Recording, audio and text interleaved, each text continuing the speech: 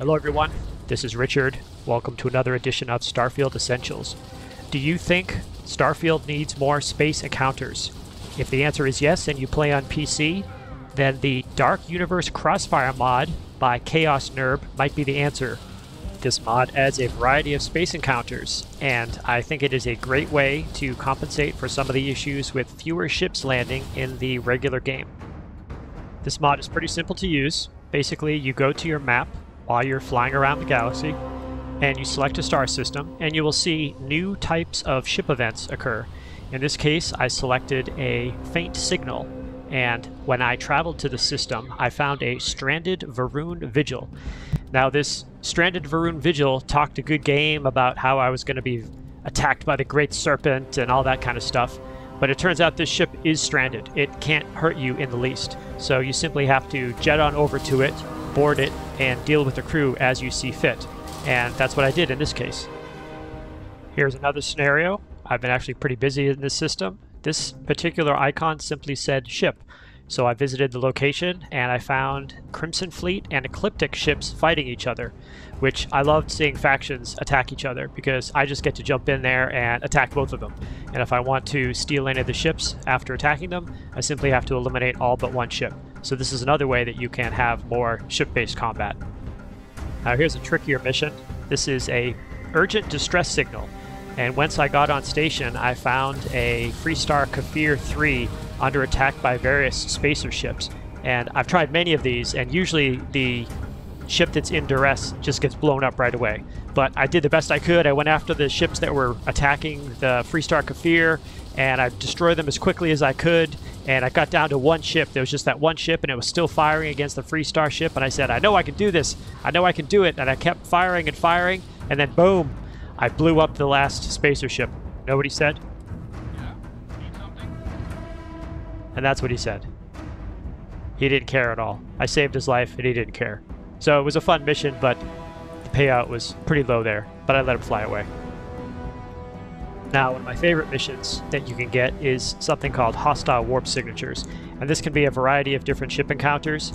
In this case, when I went to the system, I encountered Crimson Fleet fighting the First. And I haven't encountered the First ships elsewhere. I think this is added by the mod. Now, I may just be in a point in Starfield where I haven't seen this in my regular playthrough. I have encountered the First. I believe it's in the Freestar Ranger questline, but that was simply on the ground, and I got a chance to see their sweet uniforms, and as soon as I saw them, I knew I wanted to add them to my character's arsenal.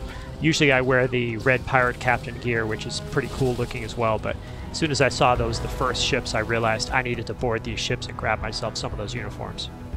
I managed to get on board with both Astrid and a survivalist who I recruited using the Stalker and Followers mod. Got onto the first ship, dealt with a bunch of people outside of the bridge, and eventually made my way to the bridge. And I was happy to find one of the first officer outfits.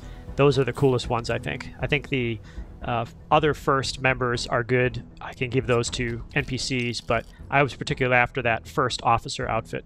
So once I took them from the victims, I was able to get a look at them. And I'm not a big fan of the hat.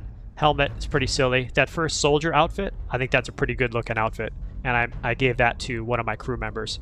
This is the winner, though. The first officer outfit. I think that's probably the coolest thing I've seen in the game. So this is what this character is going to wear from now on. I have one caveat concerning this mod, and it involves the way NPCs act. I encountered problems where NPCs would freak out during battles. I don't know if this has to do with the new factions that were involved with creating this mod, but as you can see in this clip, Marika's going crazy. She's considered an enemy. People are shooting at her. I was able to use solutions like going to Venus and sleeping for 24 hours to try to reset people's aggro levels, and that worked to a certain extent. So for example, I come back, talk to Marika, she's chill, she's fine. But in order to not encounter this problem repeatedly, because it is pretty annoying, I decided to leave all my companions behind except for Astrid. As I've shown in previous videos, Astrid doesn't care what you do. So I wasn't able to use the Gangs All Here mod and have all my NPCs with me, but it's fun just to go out and do missions with Astrid. Now, I did board a lot of ships with Astrid and had no problems until I got to this one Va'ruun ship, and I don't quite know what happened here. I was confused at first. It seemed as though everything was cool, but then Astrid was downed, so I decided to heal her because I thought that was the right thing to do to help her out. and as soon as I healed her, she went aggro on me. You can see the red dot is there, and she's shooting at me, and she hits with quite a punch. So I had to spend a lot of time. First, I didn't even know what was going on. I thought maybe someone else had shot me from above, but I ended up having to do a lot of running away from Astrid.